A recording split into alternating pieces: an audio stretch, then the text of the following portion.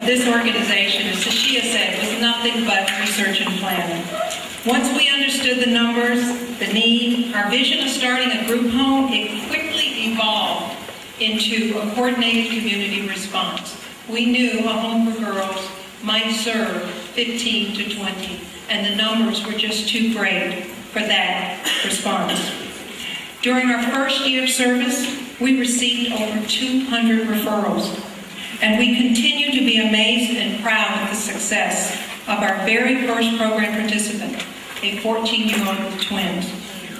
The Center's mission is to engage, inspire, and transform the lives of pregnant and parenting teens by working with them for a minimum of 2 years. We are a collaborative of 9 existing agencies, leveraging existing community resources. We are the hub in a spoken will support system.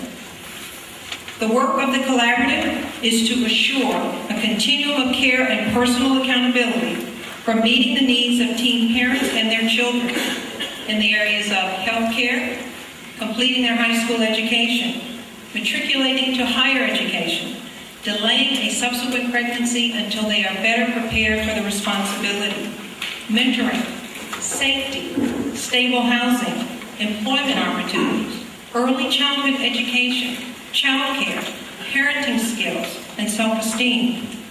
I know it appears to be overwhelming, but the issue of teen pregnancy is not just one single issue.